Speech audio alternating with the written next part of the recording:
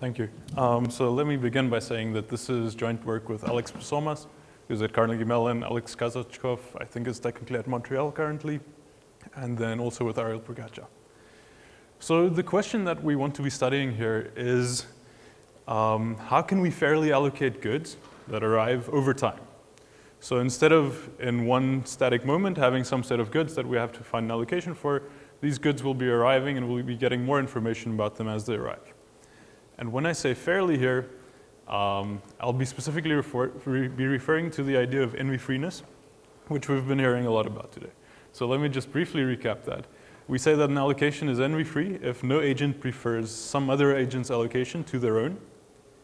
And if I look at two specific agents, agent I and agent J, I can say that the envy that agent I has towards agent J is the value that he has for agent J's allocation minus the value that he has for his own allocation. And when it's convenient, maybe I'll say that if this quantity is negative, I'll instead just say that there's zero envy, right? And as our previous speakers have mentioned, when we talk about indivisible goods, there's some simple examples that say we should probably relax this idea to the idea of envy-free up to one good.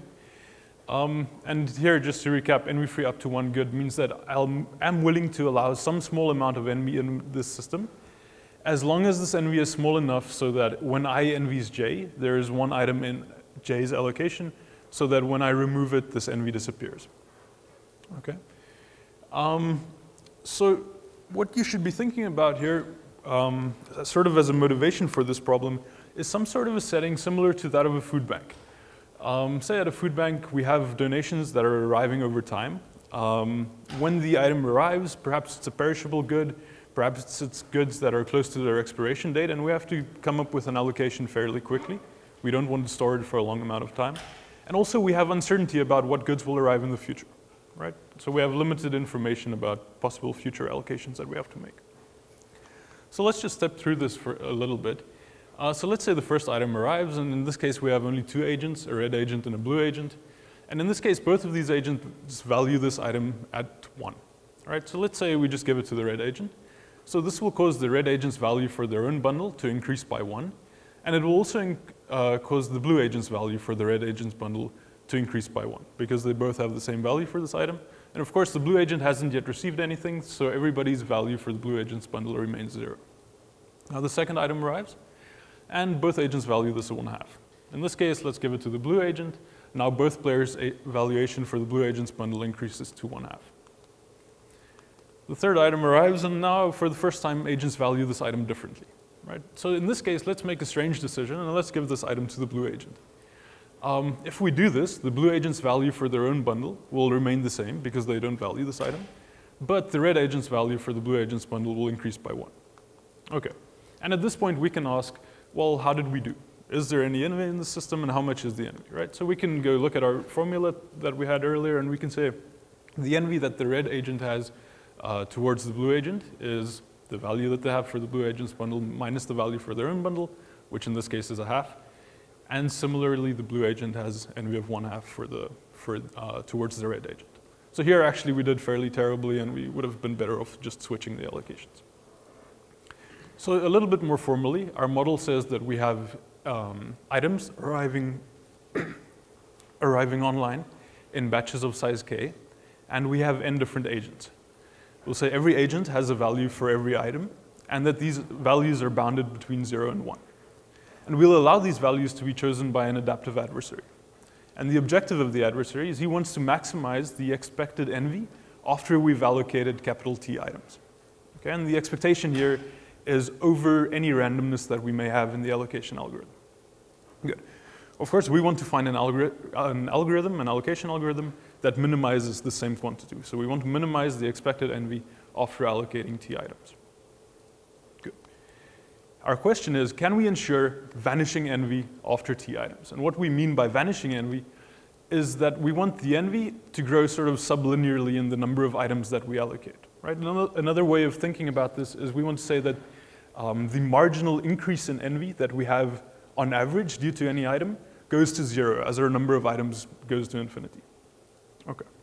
We'll look at this first when items arrive 1 by 1, in other words, when k is equal to 1.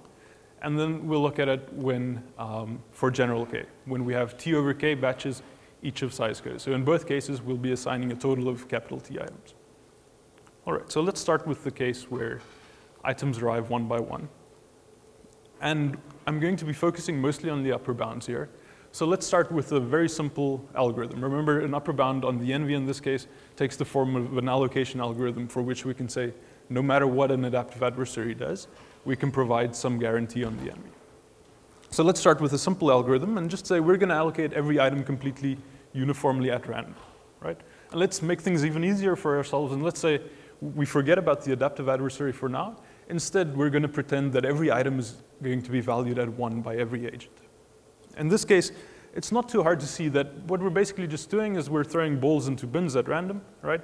We have T items, we have N agents, so we expect the mean number of items that every agent receives should be T over N, and we can bound the deviation from this mean with standard concentration inequalities.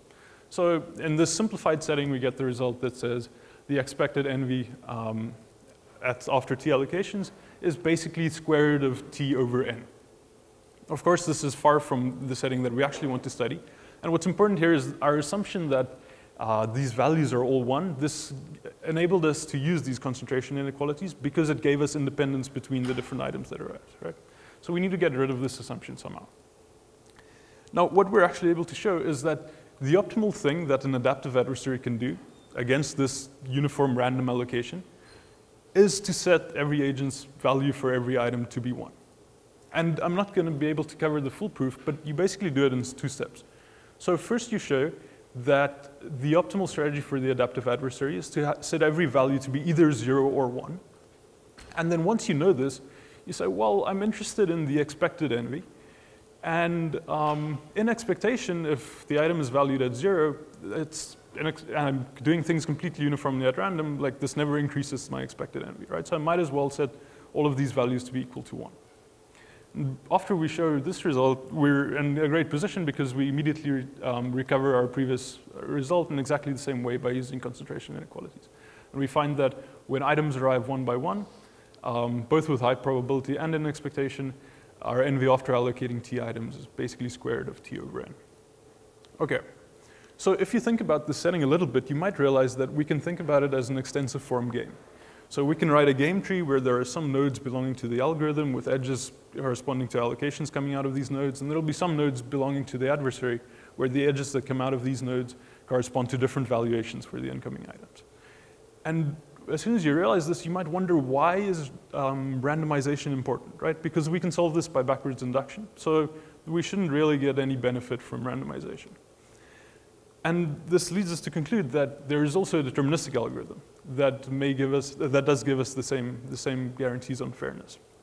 But unfortunately, many of the obvious things you may think of trying, for example, greedily minimizing the NV after every allocation, these things fail terribly. They actually give you linear bounds on the NV. So what we eventually managed to do is make use of the technique of de-randomizing this randomized algorithm using pessimistic estimators.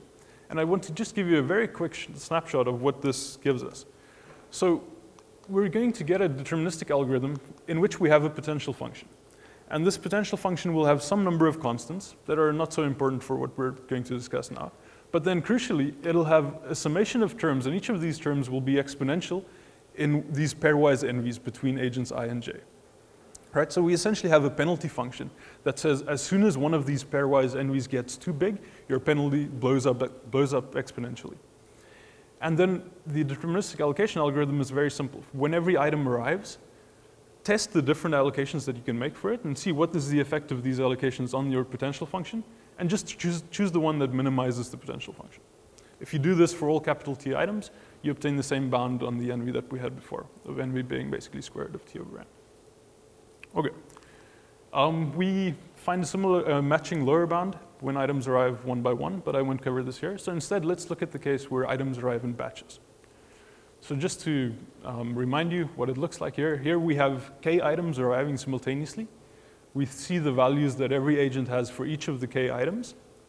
We somehow come up with an allocation of these items, and then the next batch arrives, right? And we'll have T over k of these batches. So to inform our intuition, let's start with what we know. When k is equal to 1, we're in the setting we already finished discussing, and our envy is basically square root of t over n. When k is equal to t, it means that all of these items arrive simultaneously, and we know that in this case we can find some sort of an EF1 allocation where the maximum envy is no greater than 1. For example, we can do it around robin. Okay, and we're interested in what happens for the intermediate values of k. So if we look a little bit more closely at what happened in the case when k was equal to 1, we saw that for every item that arrived, this item caused a change in our envy that is no greater than 1. And if we look at any of the specific pairwise envies under random allocation, for example, if we're looking at the envy that I has towards j with probability t over n, we give the item to I, and this envy would change. And with probability t over n, we give the item to j, and this envy changes. And if we give the item to anyone else, this envy remains unchanged. So with probability sort of 2t over n, this envy ij changes. But it never changes by more than 1. So you can sort of think about this as a random walk that has a step size bounded by 1, and that takes 2t over n steps. And if you look at the deviation of the random walk, it sort of gives us the bound that we achieved, which was the square root of t over n. Right, so if we try and wave our hands in a similar way in the batch case, then here we see that we can still guarantee that for every batch, the envy changes by no more than 1, because on this batch itself, we can find an EF1 allocation. But now it may be possible that one of these pairwise envies ij changes in every batch, right? It may be the case that I always receive some item, perhaps the batches are very large. So we may have a random walk where the step size is still 1, but we have t over k steps instead of t over n steps. So we may expect perhaps to get a bound that looks something like square root of t over k. And what we find is that this is in fact the bound that we're able to achieve. And to do this, we'll make use of the fact that we don't really care about whether the envy changes by 1 every batch or whether it changes by some constant, right? So as long as it changes by some constant in my random walk interpretation, I have a constant step size and I'll be fine. So we want to find, for every batch, an allocation that has very low envy, constant envy, and that is integral. And our idea here is to find that, let's instead look at allocations that are fractional, but completely envy-free. So I want something that's almost envy-free and integral, so I'm going to look at something that's fractional, but almost integral and completely envy-free. And there's a result from 1980 by Stromquist that says, suppose n agents have valuation functions, reasonable valuation functions on the interval between 0 and 1, then I can cut this interval into contiguous segments so that there's an envy-free allocation of these intervals to the agents. Of course, we're dealing with indivisible items. So even though we can arrange, let's say we have 3 agents along a line and we have these 2 cuts in some way, it's not necessarily clear that this helps us. But fortunately, what we can do is we can just say, let's arrange our indivisible items along this interval. And then this still satisfies the reasonable valuations property that the agents must satisfy. And now we know that the allocation that every agent receives lies between 2 of these cuts. So no agent will receive more than 2 fractional items.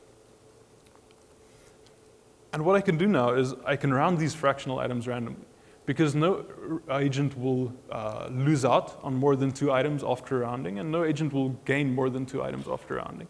So my change in envy after rounding is no more than 4. So this gives us a randomized algorithm. But unfortunately, analyzing this randomized algorithm is fairly difficult. And so what we saw earlier was we had a randomized allocation algorithm that was let's just assign every item uniformly at random. And we were able to de-randomize this and analyze the de-randomized one. So in this case, we'll do the same thing, even though we can't actually analyze the randomized one. And it turns out using the same ideas and setting up a potential function in a similar way, we can find a deterministic algorithm that we are able to analyze. And when we do analyze it, we obtain these bounds that we expect, where the envy for batches of size k is basically square root of t over k.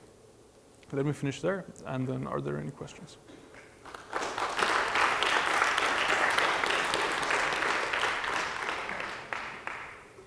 Any questions? Yep. So can you replicate many of these results